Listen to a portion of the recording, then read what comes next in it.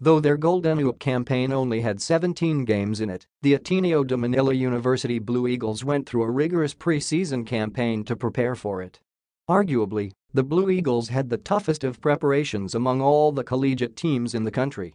For starters, the Katipunan-based squad joined all three major preseason tournaments: the SMART City Hoops Summer Classic, the SMART Breakdown Basketball Invitationals, and the Chooks-to-Go Filoil Flying V Preseason Cup. Of course, there's the team's annual camp in Baler, Aurora, which was described as being hell by the Blue Eagles. Then there's their overseas training sessions. Instead of heading to usual destinations like Lithuania, Miami, Las Vegas, China, or South Korea, the Blue Eagles broke the norm, heading to Greece instead to figure in a series of tune-ups against the country's under-21 squad and multiple A2-level teams. To cap it all off, Ateneo was tasked to be the country's representatives in the Jones Cup a month before the season began. Different, yes. But it was all worth it, according to fourth-year Blue Eagle Thirdy Ravena. I mean, it exposed us to a lot of types of basketball. Not just Asian, there's Canadian basketball, Lithuania, European, reflected Ravena, who was crowned as the UAAP Season 81 Men's Basketball Most Valuable Player. Just the fact that we were able to go up against club teams, Iba Talaga. Mas Maraming Pros sa tournament na yun.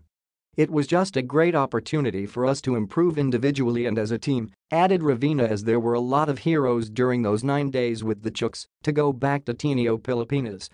It was also great representing the country. It's a great feeling to represent Team Pilipinas in your school as well.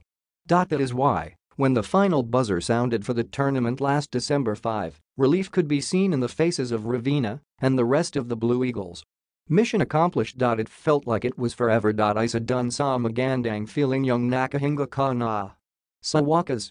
Ito na yun, purewad na kami magpahinga. There's nothing at the back of your head telling you na may kalangan ka pangon. Ngan, okay na, expressed the second-generation Cager. But in just a few months' time, the Blue Eagles' quest for a rare three-peat begins. And it will most likely start in February, as Ateneo, together with SMART, have declared their intention to join the PBAD League. Though their journey in 2019 will look to be tougher compared to a year ago, the 22-year-old Atenean would gladly face it heads as it keeps them ahead of the competition. If it's working, then why not? Wala natakong reklamo pagkaganon.